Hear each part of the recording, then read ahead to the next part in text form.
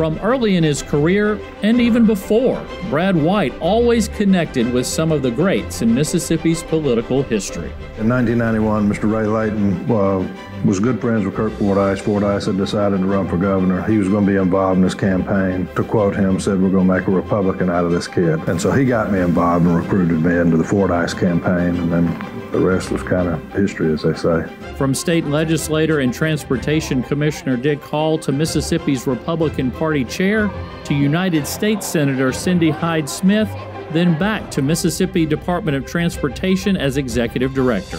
White has seen a lot and learned a lot each step along the way. I'd been involved in the Republican Party since I was 14. A lot of Republicans around, even in the 90s. So I'd been involved in various leadership positions within our local party and state party. And so when I left Commissioner Hall, Governor Barber asked me if I would be interested in running for chairman of the state party, and learned a lot about how to just interact with people and how to build coalitions to accomplish common goals, which I think Governor Barber is one of the best there is at being able to do that. One of his cherished stops was as chief of staff to Senator Thad Cochran right before the elder statesman retired.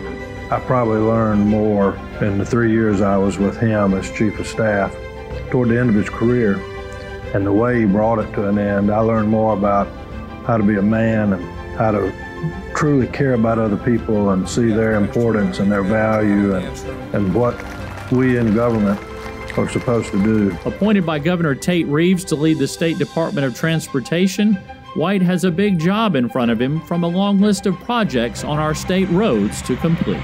We have to always be mindful of what needs to be done to enhance that system and make it not just a safe system for our motoring public to travel on, but keep things in mind like economic development, the business communities, and developing an economy within the state. This is a team sport. I mean, it takes working with landowners and business leaders, utility companies, our legislative leadership, the governor, and our elected transportation commissioners, and other associations like Farm Bureau and other groups that have interest in what we do, and make sure that we're developing at a pace that keeps Mississippi competitive with the areas around us.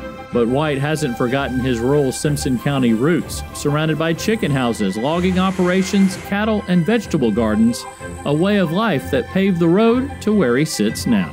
I didn't have a lot of time to get in trouble, put it that way. We were busy doing other things and other chores, but, you know, it was a very valuable time in my life. It was a lot of good lessons and things that I think helped me along in a lot of different ways.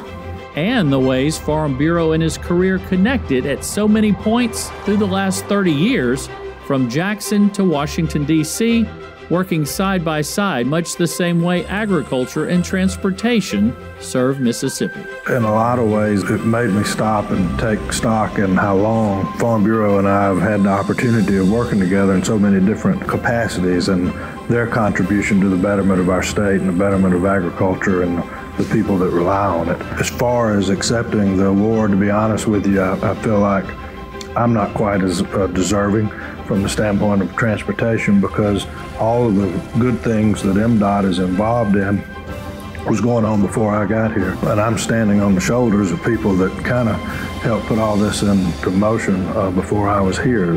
In that sense, this is something that hopefully the whole agency can be proud of and take as recognition of their hard work and investment. Ladies and gentlemen, your 2022 Mississippi Farm Bureau Federation Friend of Agriculture Award winner, Brad White.